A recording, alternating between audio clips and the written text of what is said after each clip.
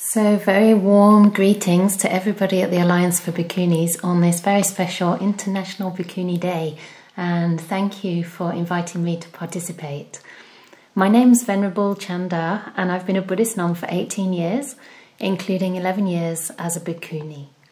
I began my training with meditation masters in Myanmar and Thailand before moving to Australia as a disciple of Ajahn Brahm. Together with the support of an international community, Ajahn Brahm and I worked to develop Anukampa Grove Bhikkhuni Monastery near Oxford in England, which is the first of its kind in the UK. The monastery opened in March 2024 and is where I currently reside. So you asked, what does being a bhikkhuni mean to me? So it means a life of renunciation, meditation and selfless service, aimed at ending all suffering and experiencing the absolute peace of Nibbana. I see it as a life of unbecoming. We're not really becoming anything or being anything at all, but rather learning to relinquish limiting views of me and mine, so our hearts can open to others with genuine compassion and find ways to respond and alleviate the suffering we encounter in ourselves and in the world. It's a privilege and a precious opportunity to train in higher virtue, in harmlessness, simplicity, contentment and restraint.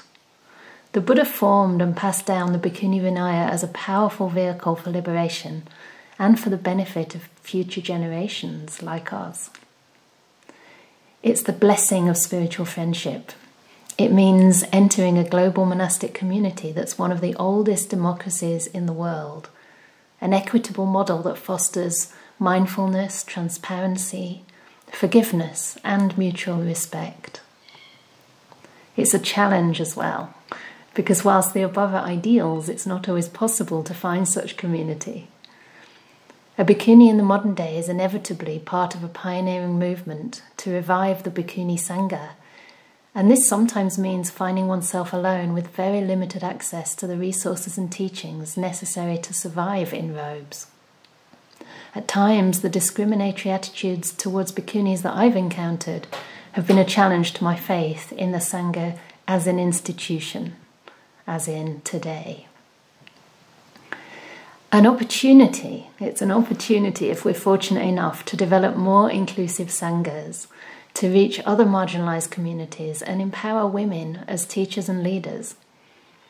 It brings me tremendous satisfaction, meaning and joy when a young man tells me that our work helps redeem Buddhism, or when a trans woman uses her pronouns for the first time while staying with us because she feels safe enough to do so, or when women coming to our monastery get teary-eyed saying they never knew it was possible for them too to take the full ordination.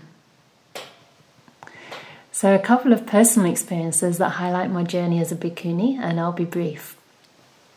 So in 2014, it was the powerful ordination procedure itself, finally having the opportunity to enter the Buddha's Sangha after seeking such an opportunity for nearly 2 decades, was deeply moving and roused greater energy in me for the aim of the holy life, Nibbana.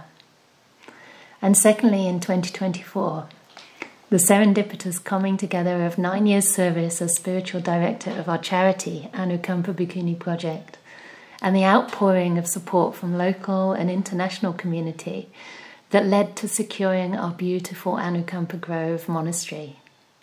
Conducive conditions are essential for the Bhikkhuni Sangha to survive and to grow, and I'm profoundly grateful to everyone who helps create them, including, of course, the Alliance for Bhikkhunis who support us so much, support bhikkhunis around the world.